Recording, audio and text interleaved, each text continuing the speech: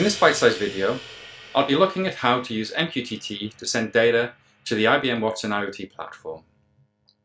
The Watson IoT platform provides APIs to work in a number of different languages and on Node-RED, but sometimes you may want to work in a language or on a platform that's not supported by the Watson IoT APIs. In this case, it may be appropriate to use an MQTT client to send data to the Watson IoT platform.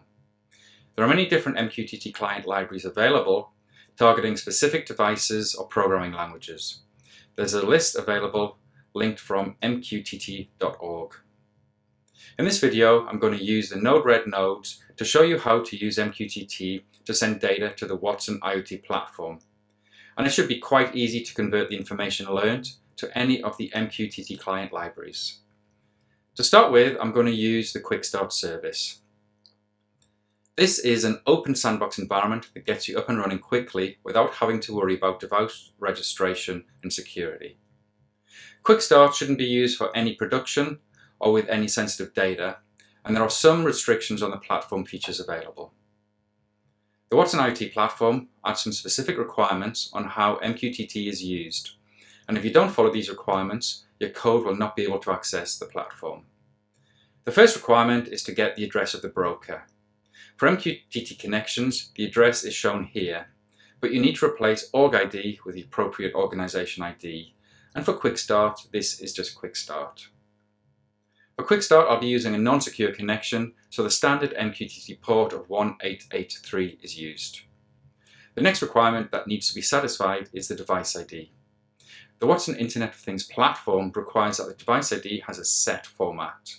For a device, the client ID is made up as 4 parts as shown here. The QuickStart org ID is QuickStart, the device type can be anything, and the device ID is what you're going to use to access data within the QuickStart service. If your client ID is not formatted correctly, then the connection will fail. If you have a client ID that another person is using, you may find that your connection to the QuickStart service disconnects. So try pick a device type and device ID that create a unique client ID. With the correct broker address and client ID, I can now connect to the QuickStart service on the platform. And now I have a connection, I want to send some data. The Watson IoT platform provides security around the data within the platform, which limits data available to any connection. A device connected to the platform can publish events and register to receive commands.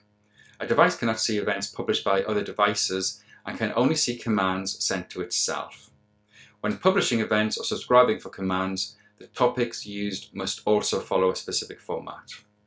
If you try and use a topic that doesn't adhere to the required format, the platform will reject the message.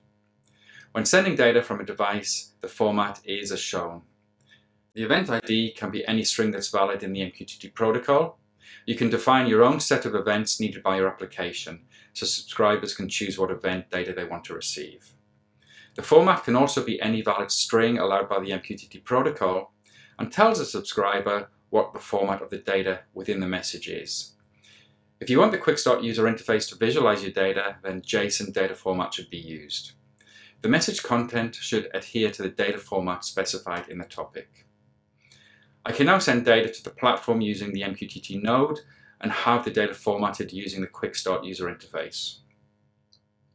Now QuickStart is working, I'm going to move to a deployed instance of the platform, where the data is protected by the platform and access is only permitted from applications presenting the correct credentials. I'm deploying a new instance of the IoT platform. Note, this isn't yet available in all Bluemix regions, so if IoT platform isn't available in your catalog, then you'll need to move to a region that does have the IoT platform, such as Germany and UK in Europe or US South region.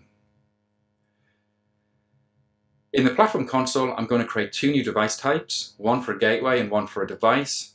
Gateways provide access for devices without direct access to the internet, such as devices connected using protocols other than TCP/IP, or devices without direct access to the internet. After creating the device types, I'm going to register 2 new devices. One device is a gateway, the other a normal device. When registering the device, it's important you make note of the data presented at the end of the registration process. as this information is needed when connecting to the platform and cannot be recovered if forgotten after this screen is closed. When developing, I tend to enter a standard token for all my devices, so I don't have to remember what security token is used with each device. I'm going to use Node-RED to send MQTT data into my instance of the Watson IoT platform. Again, I need a broker address and client ID, but this time, instead of QuickStart, I need to use the org ID for my instance of the Watson Internet of Things platform. I can find this information from the Bluemix dashboard or the Watson IoT platform dashboard.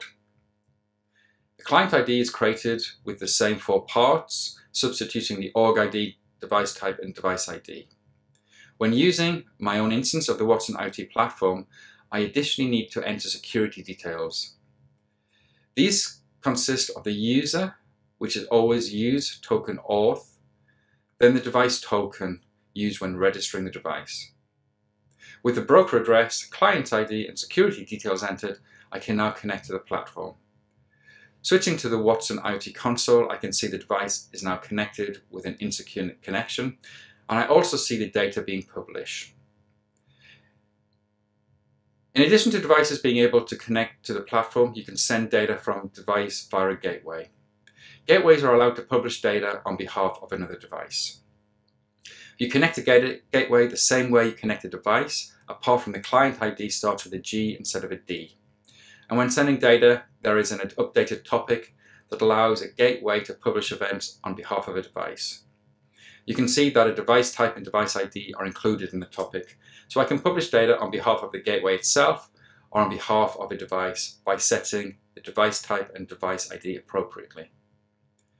You now know how to use the various MQTT libraries to access the Watson IoT platform.